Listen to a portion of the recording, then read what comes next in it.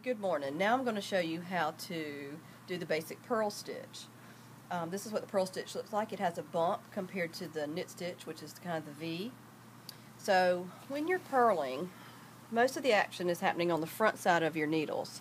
So I always put my arm underneath to start the first stitch.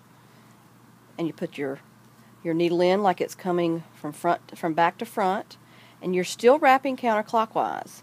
And then it's going to go under the bridge and release. Okay, so let's do it again. So you're putting into the front leg, the needle coming towards you, you're wrapping counterclockwise, and then the needle is going underneath, and then you're releasing.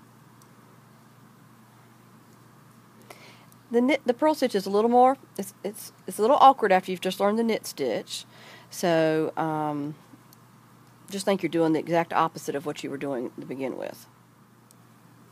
But just like the knitting stitch, you do get into a rhythm, and so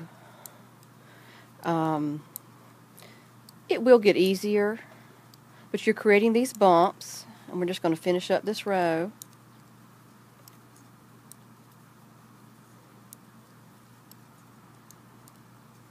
So you're beginning in with the yarn in the front, and there we go. We have the back side of stockinette is a purl, and the front side is a knit.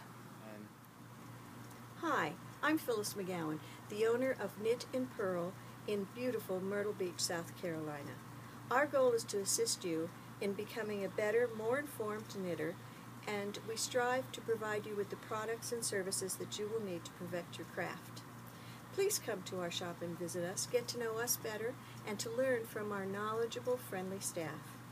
Be sure to visit our website at knitandpurl.biz and learn more about our shop, and also learn about our e-store where you can shop 24 hours a day.